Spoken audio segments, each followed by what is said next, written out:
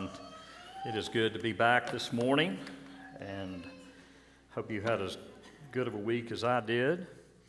My wife Rachel and I are very excited to be with this body, and I wanted to give just a bit of introduction to my much better half.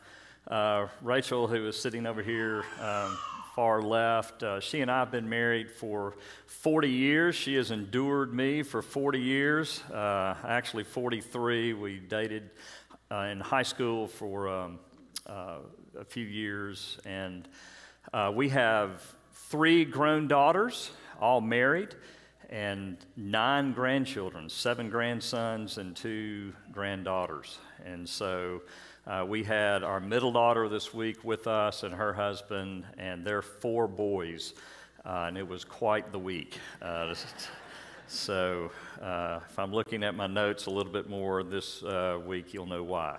But anyway, and also I am the regional director for church planting for the EPC, and I also run a nonprofit that provides recruitment, assessment, and training for church planters. And so we have a desperate need for new churches in this country. The United States is a mission field, and we need to plant around 350,000 churches by 2050 just to keep up with the number of churches that are closing in comparison to the number of churches that are opening and with population growth. And I believe, and it's widely held, that this is one of the most, the greatest missional opportunities that we face as a church, is to plant more churches. Barrett Hendrickson, who Brian prayed for, is one of our church planters. I coach him on a regular basis. I've actually been to Abaco, to Marsh Harbor there, and preached for him, and got to know his family more, and that's what I do. I encourage, I train, I bring together the church planters 2 times a year to just pour into them and to help them have the support and training they need to plant a new church. Church planting is really hard, and so that's what I do, and that's what frees me up to be here for the next few weeks, 6 weeks in total, and so that gives a little bit more context of who I am. And as I said last week, we're dealing with passages over the next several weeks that deal with suffering. And again, the reason I want to do that is because I assume and I hope that there are people in this room that are here and don't believe and are even skeptical. And maybe one of your primary issues with Christianity is this whole question of suffering. And we have a God that is revealed to us really the origins of suffering and how we are to face it as Christians. And I want you to hear that. And this might be a great opportunity if you have unbelieving neighbors. If you want to invite them to this series, I would highly encourage you to do so, because my heart is to really get deep into the questions and deep into the answers in the Scriptures. But also, as I said last week, this series is also for Christians that have never built a theology of suffering, because we are all going to suffer, and we all suffer to one degree or another constantly. And so this is a pertinent topic and something we need to be prepared for, but also I want to present this series to those of us that have a theological base but need to be reminded. As I said last week, the gospel is like what? Anybody? Fish. The gospel is, there you go. You got to catch it fresh every day. You got to get used to me. I love to fish, and so you're going to get a lot of those illustrations. But you've got to catch it fresh every day, and really morning, noon, and night. And it has to be active in our lives. It's easy to know something, and it's easy to live, or it's harder to live something. And so that's what I really want to accomplish in this series. So let's turn now to Romans chapter 8, one of the most famous passages, most popular passages when it comes to suffering. And I'm going to begin reading in verse 16 of Romans chapter 8. Hear now God's word. The Spirit himself bears witness with our spirit that we are children of God. And if children, then heirs, heirs of God and fellow heirs with Christ, provided we suffer with him in order that we may also be glorified with him.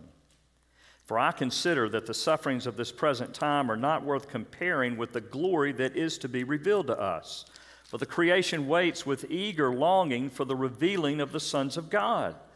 For the creation was subjected to futility, not willingly, but because of him who subjected it, in hope that the creation itself will be set free from its bondage to decay and obtain the freedom of the glory of the children of God. For we know that the whole creation has been groaning together in the pains of childbirth until now. And not only the creation, but we ourselves, who have the first fruits of the Spirit, we groan inwardly as we wait eagerly for adoption as sons, the redemption of our bodies. For in this hope we were saved. Now hope that is seen is not hope. For who hopes for what he sees? But if we hope for what we do not see, we wait for it with patience.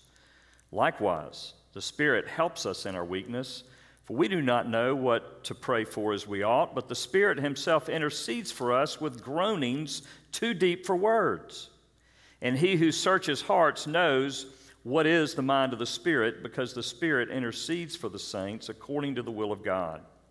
And we know that for those who love God, all things work together for good, for those who are called according to his purpose. For those whom he foreknew, he also predestined to be conformed to the image of his Son, in order that he might be the firstborn among many brothers.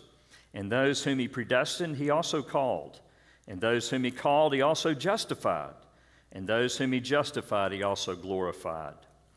What then shall we say in response to these things?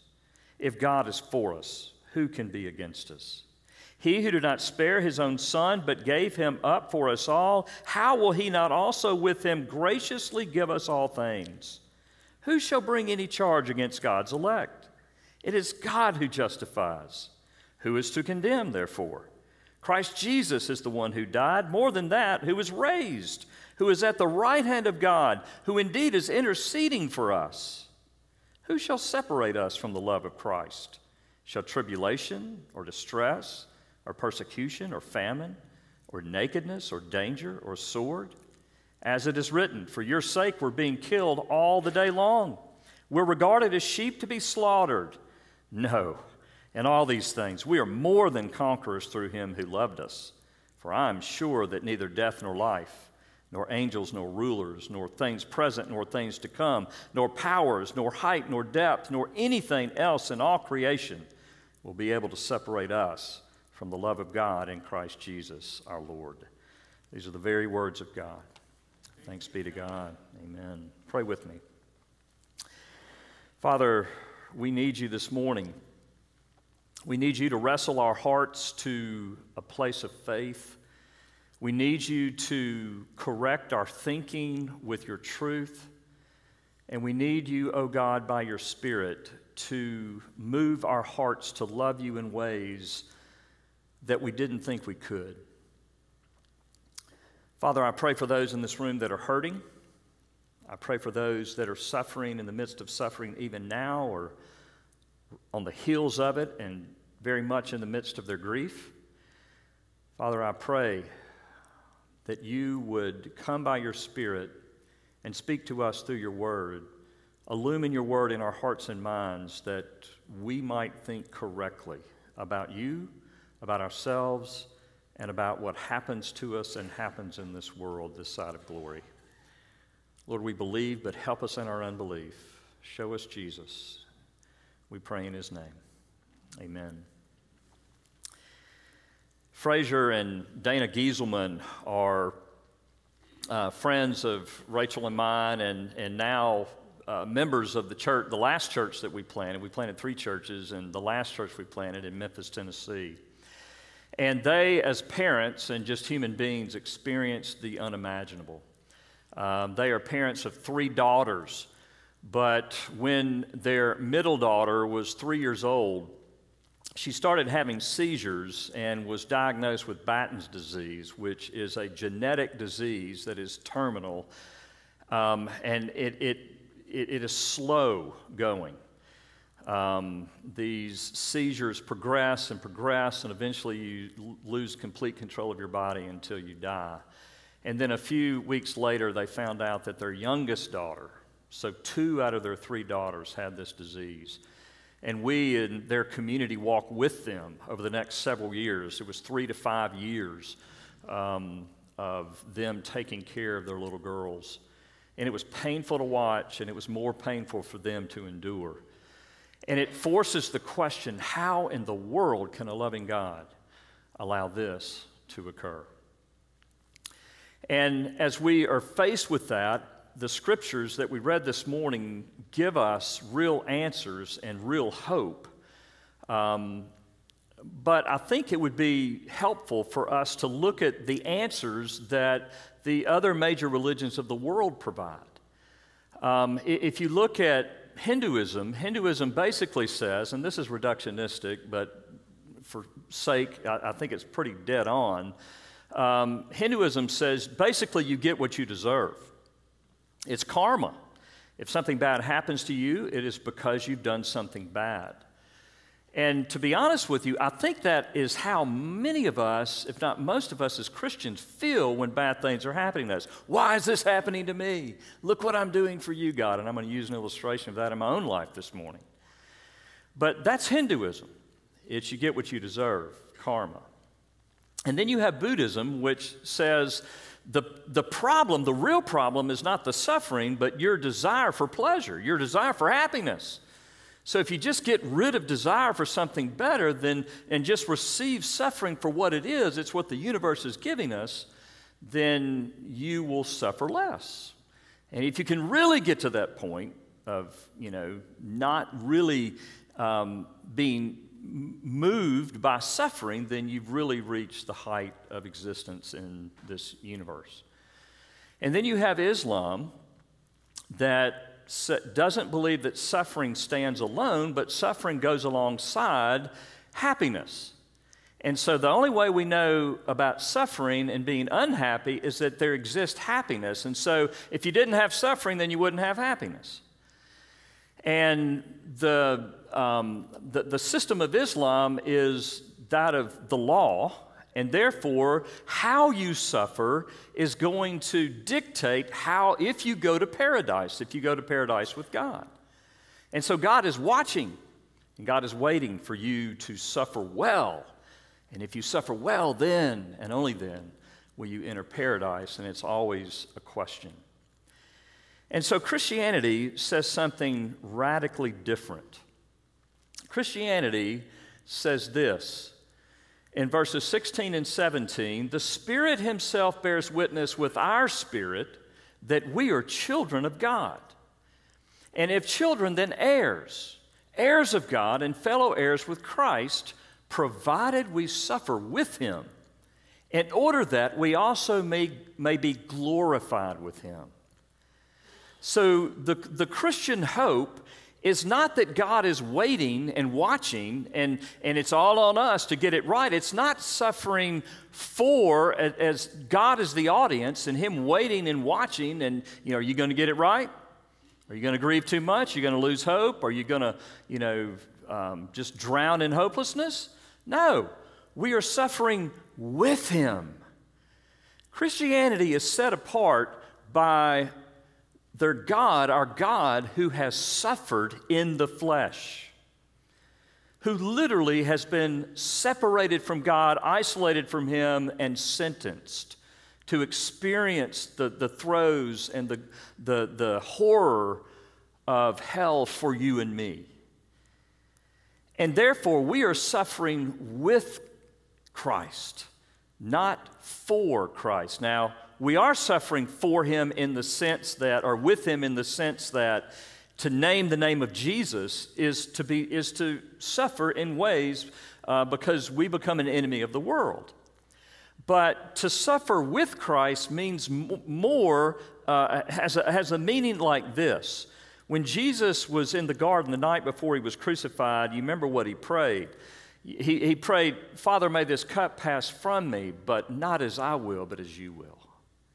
That is how we suffer with Christ. We suffer as Christ suffered. We suffer trusting the Father. Why? Because we have an inheritance.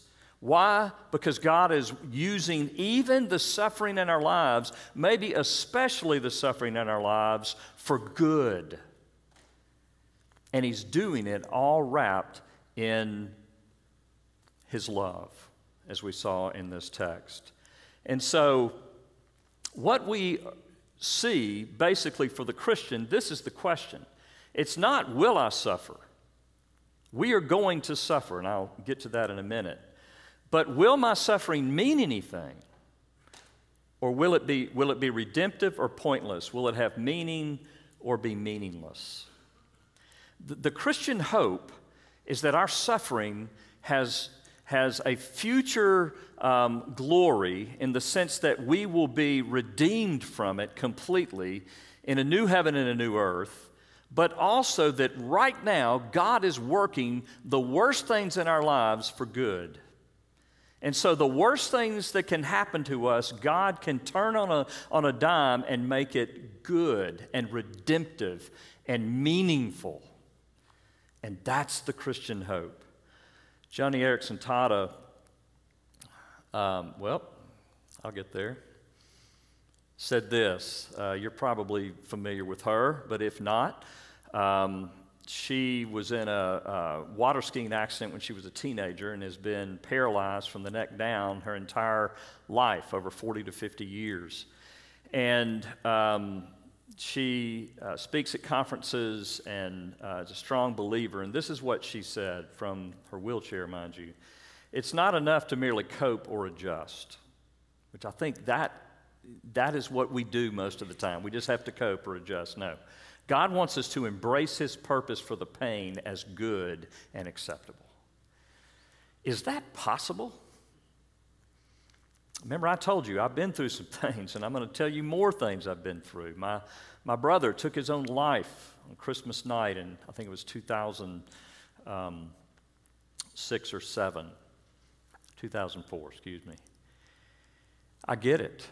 It's hard to even imagine. But when we say good, we don't mean giddy. We don't mean that we can just laugh it off. It means that we can see and know something substantive is being done through this horror. So our first point is this: Jesus frees us to groan with great hope. Jesus frees us to groan with great hope. When we moved from, I said we planted 3 churches. When we moved from Fort Collins to Memphis, we had a trail of events that, looking back on it, is just remarkable in not a good way. So Memphis is our home, but we planted a church in Mississippi, northern Mississippi, and we're there 10 years. And then we went to plant a church in Fort Collins, Colorado, that has been rated the #1 city in the country to raise a family and to live. And the weather is amazing. There's no humidity, imagine that. There are no mosquitoes, which I can't imagine being from Memphis, Tennessee. It's just a beautiful place, and if you love the outdoors, it's just invites you. I think we ate more dinners on our back porch than anywhere else because it's just glorious most of the time. And you say, well, what about all that snow? Well, it snows. The next day, the sun comes back out, and you're outside again. It's really, really pretty glorious. And so when we came back to Memphis to plant a church, I was doing so from a true call to plant a multi-ethnic, multi-class church, really seeking gospel reconciliation in the city of Memphis, which really has been paralyzed by the assassination of Dr. King many, many years ago. It's hard to even believe that. But Memphis is, I think it leads, it's the most violent city, or at least in the top 3 in the country. It's one of the poorest cities. It is a rough rough place. And so I did not know this, but I had in the back of my mind, well, if I go back to Memphis, then God is going to reward me, surely. I'm leaving a place that is incredible, the #1 city, and I'm going to like the last city. Literally, it was declared the last city to live in, that desirable place to live in the country this week in one of the magazines. Well, we moved back, and before we even get there, our middle daughter was in a horrible car wreck. And thank God I didn't have much money, and I bought an old Volvo, which is basically a tank, and it saved her life. But it really messed up her neck, and within the first week or two of me being back, I developed a herniated disc in my neck. I couldn't move my right arm.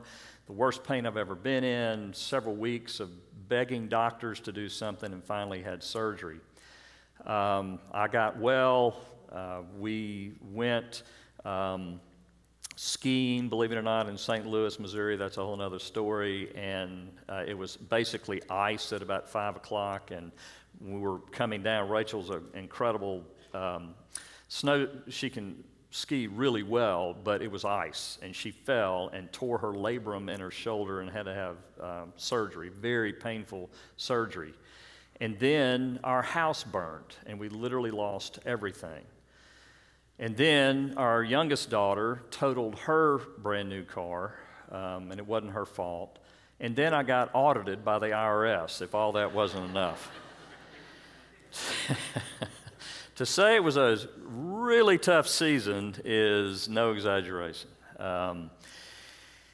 And how God used that was I kept going back to what I know to be true, and that is God is not punishing us specifically, but this is just the judgment and the curse on creation in general.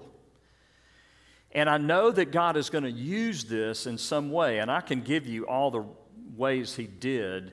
One was to humble me and to realize that I really thought God was, going to reward me. I was being more Hindu than I was Christian.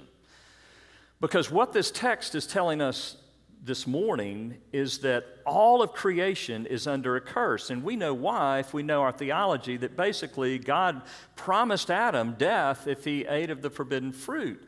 And Adam and Eve ate of the forbidden fruit, and not only did we as human beings, not only were we cursed, but all of creation. And so Paul is building off of that, and he's saying that creation was subjected to futility, not willingly, but because of him who subjected it. And therefore, the creation is groaning. South Florida feels that right now with the flooding. The rest of the country feels that right now with this heat wave that apparently is unprecedented. And whereas science may put forth reasons, we know the real reason, and that is creation has been subjected to futility. And there will be floods, and there'll be natural disasters, and our bodies, no matter how well we take care of them, are going to degenerate, not regenerate. I ran 5.5 miles in 5.5 minute miles in high school. I run 10-minute miles now. Do you know how frustrating that is? No matter what I do, it's what it is. And it's not going to get better. And I know that. Why? Because creation, including our bodies, are under a curse. But thanks be to God, He did not leave us in this condition, but He sent His own Son to live and to die and to rise again, so that one day, someday, we will regenerate, if you will. We will run and not be weary, and walk and not be faint. Amen? That's the hope of the gospel. It's not just reconciliation personally with God, it's reconciliation of everything. It's the end of all misery. We said it last week. I'll probably say it every week, but all bad things will become untrue. That's the hope of the gospel. That's the pervasive nature of the gospel's hope. And so we groan, and creation is groaning, not as one that has no hope, but groaning as in a woman in childbirth. That's a different groaning. I mean, no, I'm not even going to say that. I can't fathom the pain of childbirth. My wife can after 3 times. I've witnessed it. But the longing, it goes from groaning, pain, to rejoicing. And I love this illustration. That's how it's going to be in glory. Life, creation is groaning as in the pains of childbirth, but one day, someday. And then we ourselves groan as what? We wait for our adoption as sons.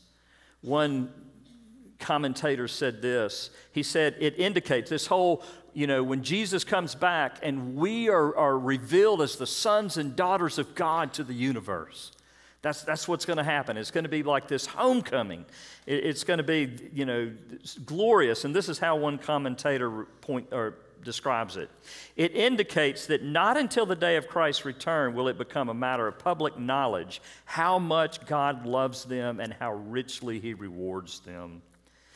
And he quotes Matthew 13:43. Then in the kingdom of their Father, the righteous will shine as the sun. And then Daniel 12:3. As the brightness of the firmament and as the stars forever and ever.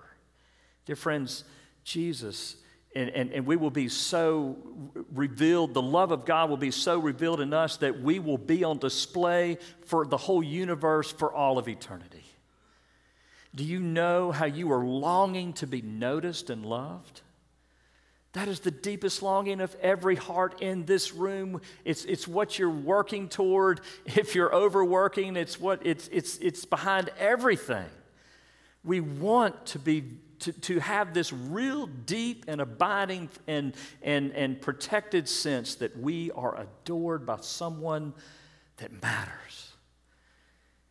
And for us in Jesus Christ, we will be on display forever. We will shine like the stars.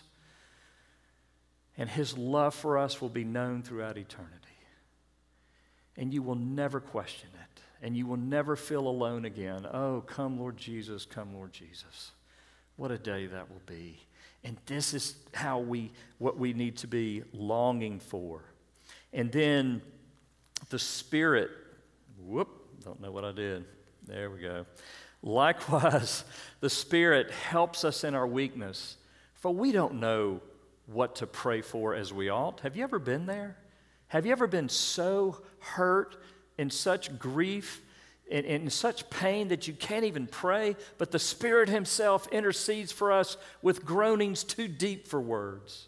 And He who searches hearts knows what is the mind of the Spirit, because the Spirit intercedes for the saints according to the will of God. I've been there. You've been there. And if you hadn't, you'll be there. I'm sorry to say. In those moments, God is not distant. The Spirit of God that lives in you is groaning and praying prayers that you can't even mutter. And the high priest, Jesus Himself, hears them and runs them to the Father.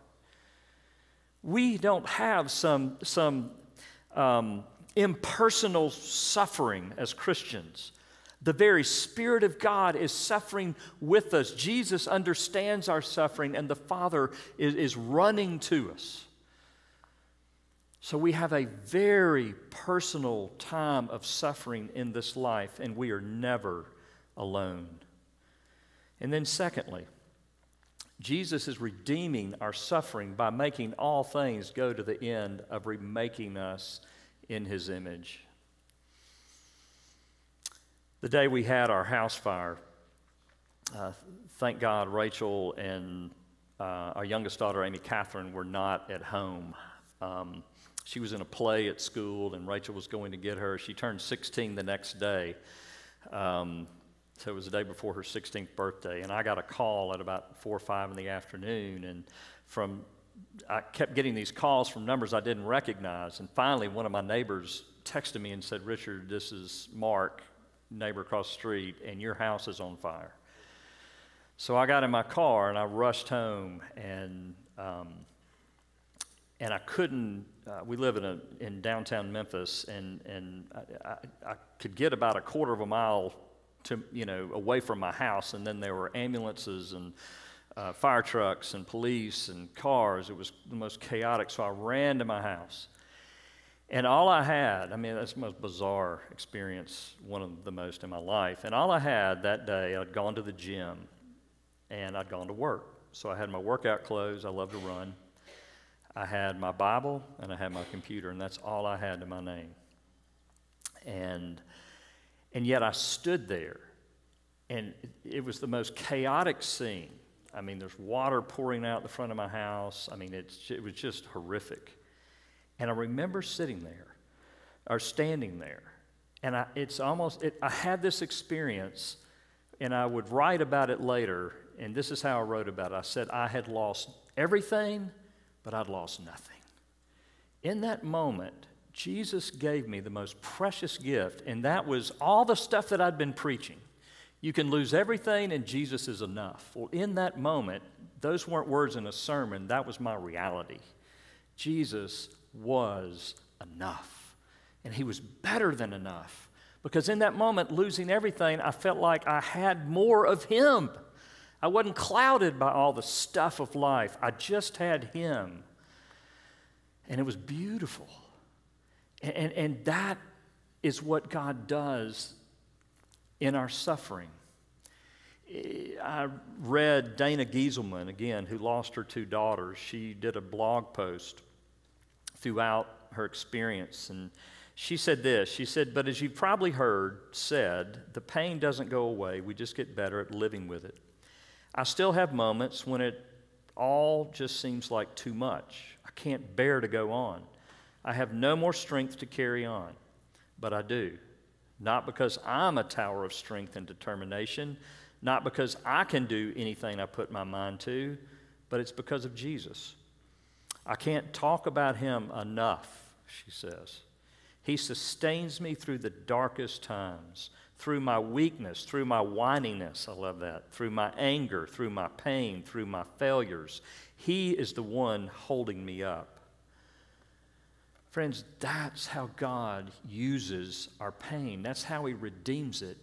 He gives us an existential experience that he genuinely is enough, and he is what we need, because nothing else can give us what we need in those moments. And that's exactly what Paul said. And we know that for those who love God, all things work together for good, for those who are called according to his purpose. For those whom he foreknew, he also predestined to be conformed to the image of his Son, in order that he might be the firstborn among many brothers. What is Jesus doing through your suffering? What is the Father doing in your suffering? What's the Spirit doing in your suffering? He is conforming you more and more to the likeness of Jesus. That's what was happening to me in that moment. I felt Jesus' prayer. I would never want this. I would never ask for a house fire, but your will be done. Dana and Fraser Gieselman would never ask for what they received, and yet they know Jesus in a way that many don't, because of the pain and the hurt. I just saw her Mother's Day, and this happened years ago, but this past Mother's Day, I was walking in the hallway of the church that we planted and no longer pastor, and she walked in the worship room and came out just undone. She had to leave, and I hugged her, and still the grief is heavy, but still she loves Jesus in a way that maybe many of us will never have the opportunity to understand this side of glory. And that's what Jesus is doing. And I think what suffering does is it forces the question, do we really want to be like Jesus? Is that really what we want? Is he really everything the Scriptures say he is? Is he more than just this prudish man that maybe some of us think he is his laughter and joy the fruit of the Spirit? Is his love, is his kindness and his patience and his goodness and his self-control and his gentleness, is that genuinely manifested in him in a way that if he were to walk into this room right now, we would give anything not only to know him but to be like him? That is what the Father is using our suffering for, to make us more and more like Jesus, less and less proud, less and less impatient, less and less unkind, more and more full of others and less of ourselves. That is how God is using the suffering in our lives, that we might let go and let him draw more near to us and live more through us. And then it's so much. Let me go back. Well, I'm just going to read it before we get to point 3. Romans 5, 3 through 5 says this. Paul, this is earlier obviously in Romans, he said, we rejoice in our sufferings. You hear that? We rejoice in our sufferings, knowing that suffering produces endurance, and endurance produces character, and character produces hope, and hope does not put us to shame, because God's love has been poured into our hearts through the Holy Spirit, who has been given to us. Friends, the love of God is within us, and that is where we have to go in the midst of suffering. Therefore, Jesus uses suffering to increase our faith in his presence and love.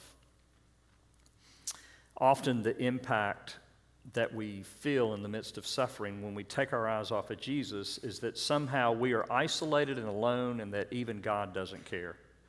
I have felt that so many nights, and I know many of you have too. But Paul comes to the opposite conclusion. Listen how he ends this whole thing. What shall we say to these things? If God is for us, who can be against us?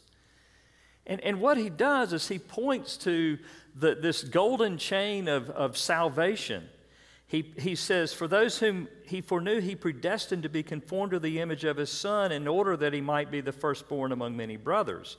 And those whom he predestined, he called. And those he called, he justified. And those he justified, he will glorify? No, he glorified. Paul talks about our glorification, the new heaven and the new earth, the perfection of all things because of the life, death, and resurrection of Jesus, as have already happened in the past tense. In the mind of God, and Paul was getting this, we have already been glorified. Why? Because it is sealed by the blood of Jesus, and therefore it cannot not happen. Our glorification, the goodness and the reward of everything that we will inherit in glory, we can bank on it with everything we are as if it's already happened. Why?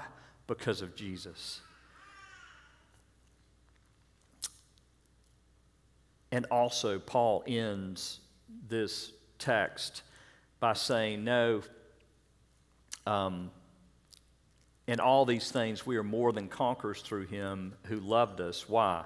For I'm sure that neither death nor life, nor angels, nor rulers, nor things present, nor things to come, nor powers, nor height, nor depth, nor anything else in all creation would be able to separate us from the love of God that is in Christ Jesus. Brothers and sisters, this is the hope of the gospel. That no matter what the world takes away from us, even though we might be limping into glory, glory is ours. And the love of Christ right now must be our strength. Why and how can the love of God be our strength in the midst of suffering? It's because, as 1 John 4 tells us, God is love, and we have been made in his image. Do you get that? We have been made by love, for love. Therefore, what you're looking for is the love of God. Behind every desire, what you're really looking for is the love of God. As I enjoyed this peel and eat 'em shrimp that I cooked last night, and I love peel 'em and eat 'em shrimp, and it gets down to this basic reality. The enjoyment that I was having there was an expression of God's love for me. Multiply that out to everything in your life. I love to run. Why? Because God has not only given me the ability, and I love to run because I feel the love of God in the midst of that, and I know that His love for me is better than the enjoyment of running. The love of God is with us and in us because it is there through the life, death, and resurrection of Jesus. And nothing can take it away, and nothing will take it away. Dear friend, is that your hope? Is that your hope? Because that's the hope of the gospel. Let's pray. Father, thank you. Thank you for this amazing hope that you've given us. And I pray that you would drive the love of Christ deeper into our hearts, deeper into our minds, that we might know in the deepest way that we are loved by you, and therefore we have purpose and we have a future, and that nothing can separate us from your love, and nothing, even the greatest suffering, can destroy us because we're yours. Father, I pray for my brothers and sisters here that you would do a mighty work in their lives. Father, I pray for one who may have never believed this. I pray, God, that you would give them the faith to believe the realities of the gospel, that is just that good. Lord, I pray that we would leave here today encouraged to the point that we would want to tell somebody else about the love of God and how he meets us, even and maybe especially at the point of our suffering. And I pray this in Jesus' name. Amen.